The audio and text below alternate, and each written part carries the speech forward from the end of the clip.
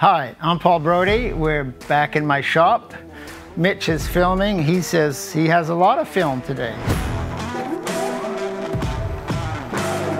We're on the Tiger Cub, and last time we looked for an oil leak that we couldn't find. There was a lot of comments, and I think compressed air is the best way. And I like the idea of a bicycle inner tube going over the filler, and then you can hose clamp it, and then you can check for leaks that way. So I think that might happen. In the meantime, we got to make a mount for the battery. This is the battery. It's just a gel cell, nothing fancy.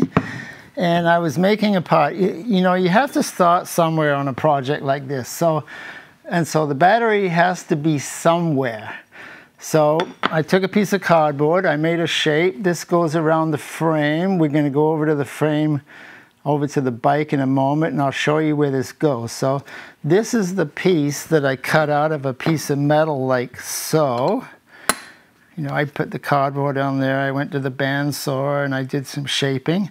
And then over on the lathe, Mitch is going to show you an image of how I had this mounted on a shaft. I put a bolt through, and then I could spin that, and that's how that got to be round. So a part of this was done on the lathe, then I did some hand filing and things like that.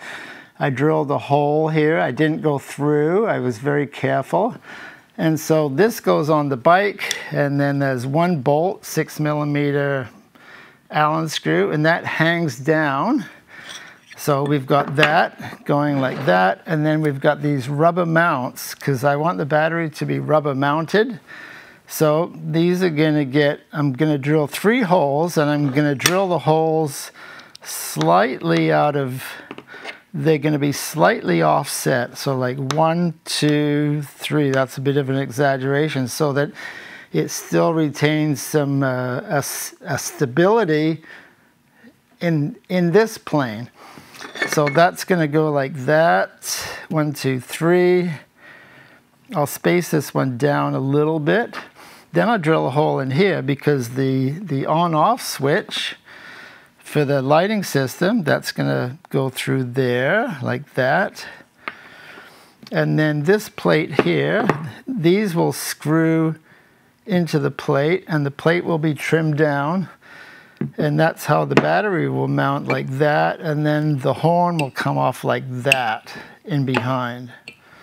So we got a bit of work to do. Let's go over to the bike now, and I'll show you a few things. Thanks for tuning in. I've had the oil tank off the bike for about a week, so there's no oil coming out of the tank, and I put this fresh piece of cardboard down last night at 6 o'clock. Look, that's where it's coming from. I got 3 drips. So if you go straight up, that's where it's coming from. So we'll have to keep on working on that. Here's the mount that I made, and then here's the plate. So this is what's going to happen. That's where the rubber mount goes. This is a bit heavier, and so that's going to go there. And then the battery mounts right onto this with some, I call them zap straps. And so there is room right there. So that's where the battery is going to go, right about there. And then the horn, I think, I'm going to have a alloy plate on the back, and the horn can get mounted like that. So the horn will be kind of under the seat in the dry. It's not facing forward, but whatever. That's my plan. So we're going to cut some metal. We're going to go to the bandsaw. We need another piece that's as wide as the battery. So we'll go mark that out, and then we'll go on to the mill and make the sides nice and flat, milled. A few steps. That's an easy way to mark it out. You just trace the battery.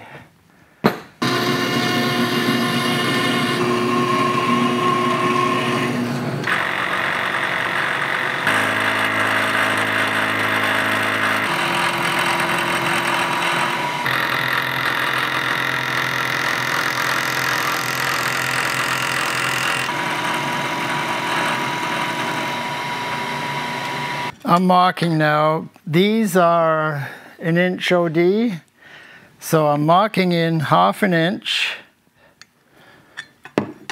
It doesn't really matter where they are because I'm going to drill both of these at the same time. Oh look, they're the same size. It's the same width, and I didn't even measure. Can you see how these are out of line? These are over about almost 1/4 inch. So these rubber bushings, they're going to be offset. It'll just make it more secure this way. If they were all right in line, it would flex more. So I'm interested to see how much flex you do get when they're out of line, just a little bit.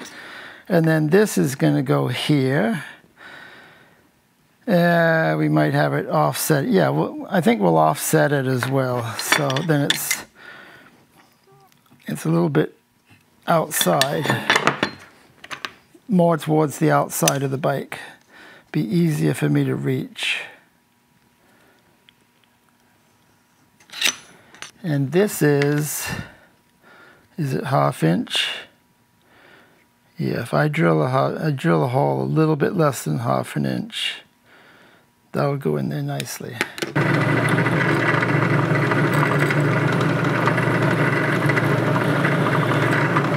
Okay, next I drill 5 millimeters because that's the tap drill size for a 6 millimeter thread. You all knew that, right? I know you know that.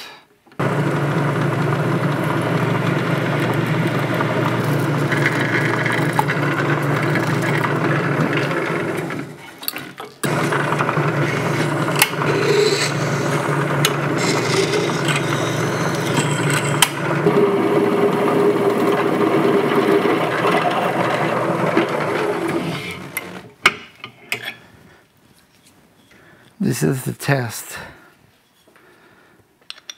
Oh, look at, that's a pretty good fit. That's a good fit.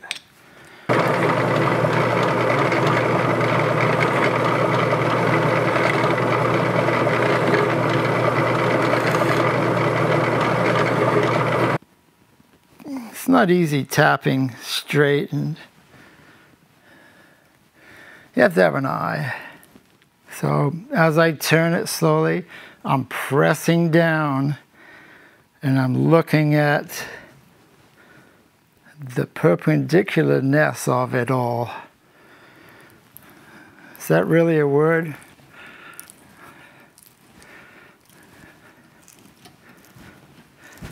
I heard about this guy called Alan Milliard, and he's got just a hacksaw. I think mine's actually nicer than his, and he hacksaws engines right in half and welds them back together again. Amazing.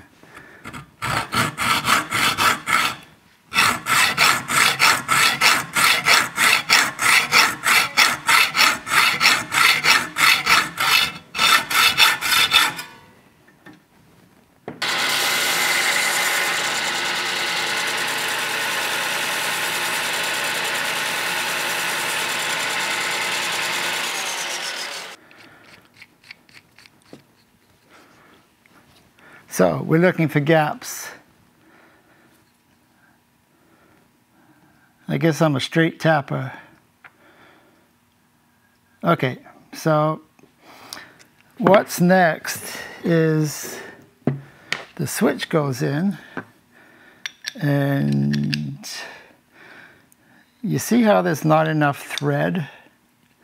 There's not enough thread to go on the, oh, we also got to put on the position, on off, and then there is no thread left. So what we have to do on the back, right here, this goes in this way, like that. So we got to mill it out. We're going to mill down about halfway, something like that.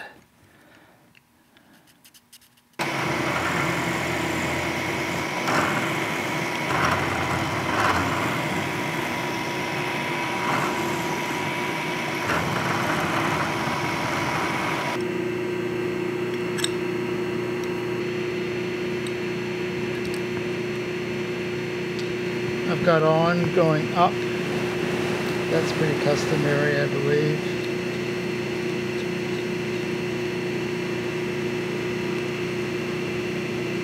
Okay, so that looks pretty good.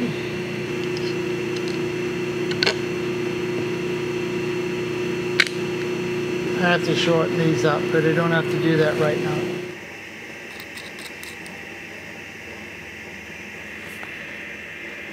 Okay, so if I hold this in the vise,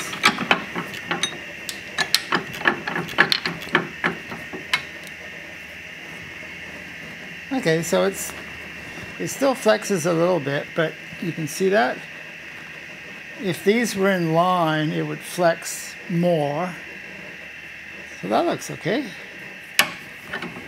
See this here? This is the clutch, obviously. This is the reservoir for the master cylinder. See this piece here? That's what I'm thinking of making. These will be larger, and then there's a 3/16 rod that goes as a connector, because all of the weight here is supported by this. This is really just to stop it moving. So while I was lying in bed last night, not able to sleep, that's what I was thinking about. My lather's a mess. I have been busy. Apologies to all those people that think my shop is impeccably clean, because that's a fairy tale. Okay.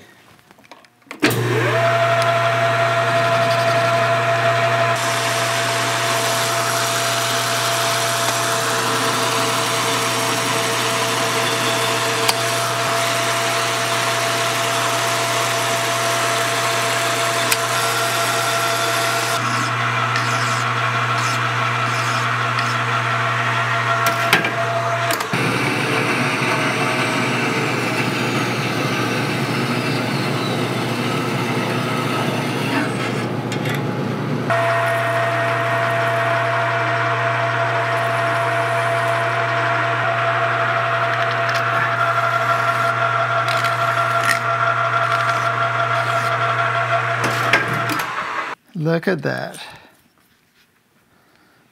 Hitting the Loctite now. Okay, so we'll put this on, and then that's the first piece for the stabilizer. We're calling this little piece on the bottom, it's the stabilizer. Okay, so this has to join up to here somewhere.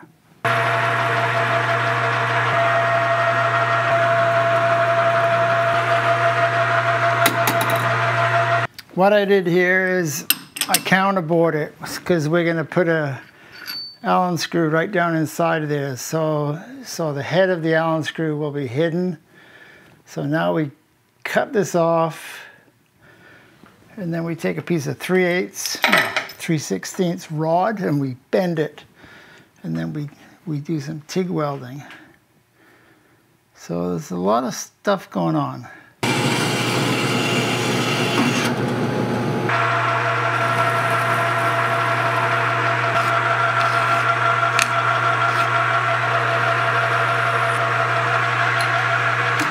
I'm taking some 3/32 bronze brazing rod, and this is going to be like a template of sorts. So we'll just get a nice little bit of a better bend in there. Something like that. Okay. So I have to figure out the bend for this, so it's easier working with something thin. Can you see what's happening here? I'm going to hold that like that, and then I need a piece to come up from here and then go sideways. So I'm going to cut this off, and we'll see how I'm doing with this. So this is my cutters. Okay, it's too long, but that's okay. So I think we're looking for something like this. Can you see how that might work? Comes up like that. It's hard to see. And comes up like that, and it joins on like that. And then once that's joined on, that's when I drill the hole. So, okay. So we have to bend this, and I'm gonna have to figure out how to make a nice bend there. So it can be, doesn't have to be a sharper bend as that. It can have a larger radius. That's what's gonna hold it. So we're getting close. Did you see this? It just leaked a couple more drops of oil right there. It came off the exhaust pipe and I think the frame or something like that. So it's an ongoing battle. It's like having beavers in your backyard who keep building a dam. Okay, we're bending.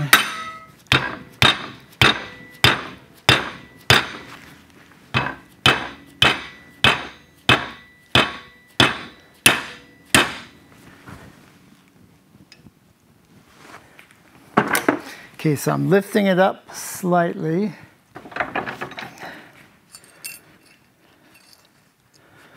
Spacer. Removing spacer. That's pretty close. Okay. Do you see what I'm doing? This is my template. So one cut. And you can't see that, it's under my thing. There you go, there's the two cuts. So we'll see how that works out.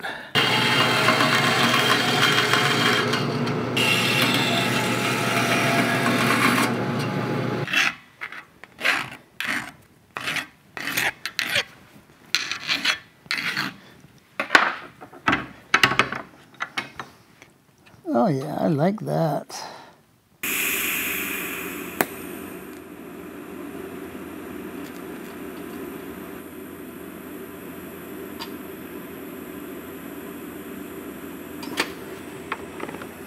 Okay, so it's going to be interesting to see how the angle works out, how we're doing. I guess I can always align it. Well, what do you think? That's not bad, is it, for a just eyeball with a big fat red felt pen? I'm going to braise it, and then when we braise it, we'll make the little piece that comes out here. I'm going to use 1/2 inch round. It just holds it up, and then yeah, that turned out okay. Not bad. Oh yes.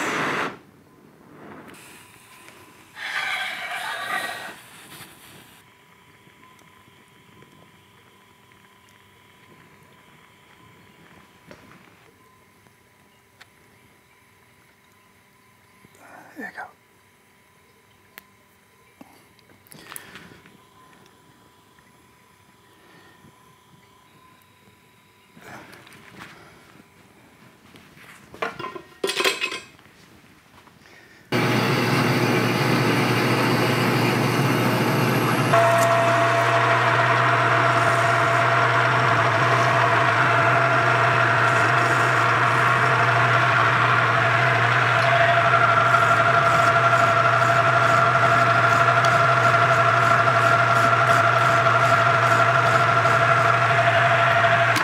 Need a 6mm thread on the other side. We're going to do a rapid tap.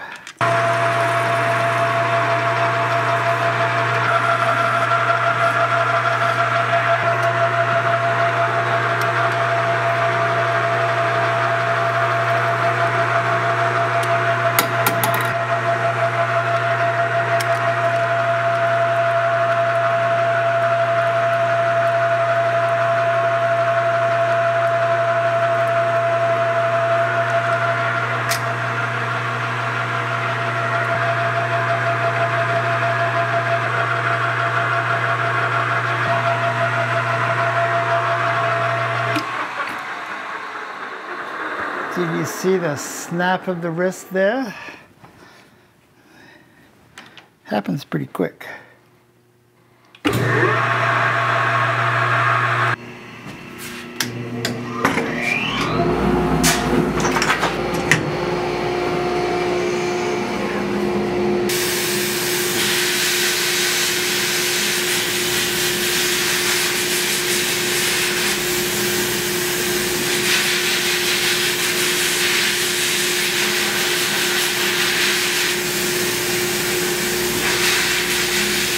that's good.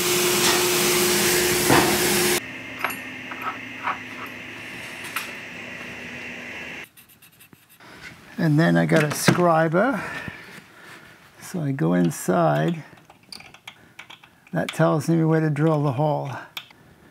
Yeah, that'll work like that. So there's the shelf. Everything's clear. Okay.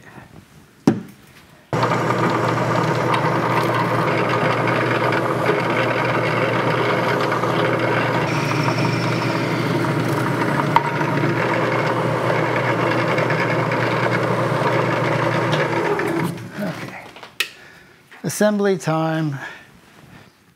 This needs to be anodized. I think this little guy would look nice when it was if it was nickel plated. That would be cool. So we're just going to put it all together. These bolts, these threads need to be shortened.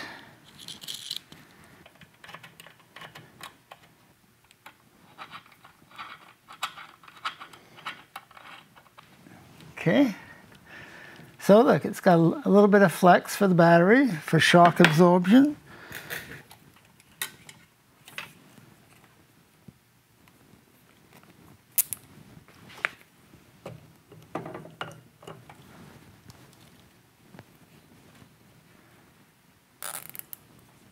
I'll put some two-sided tape in there so that the battery can't slide around. And I'll add an extra zap strap down there. So you get the idea, I think. There you go. On off. Mitch and I would like to thank you for hanging around in our shop while we filmed this episode. Actually, that was a lot of fun. It was pretty fast paced, but hope you enjoyed it. Mitch and I like coffee. If you buy us some coffees, much appreciated, helps the flow of the show. See you next time. Take care.